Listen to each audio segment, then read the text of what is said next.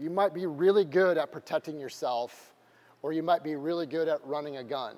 But that doesn't mean that you have trained the decisions that you need to make when you have your loved ones with you. Think about an ecosystem. We're talking about ecological dynamics, correct? These skills are not intuitive.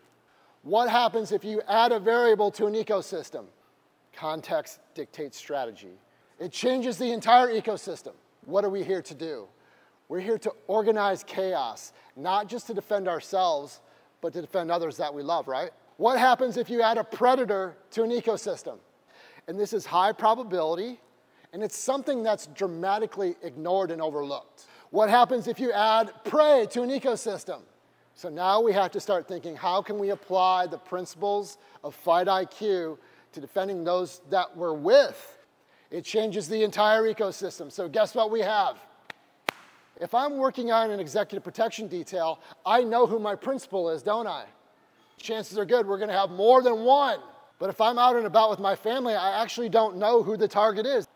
And there's no way that you can accurately predict how that person is going to respond. We have so many other things that we have to consider when we're talking about self-defense in this context.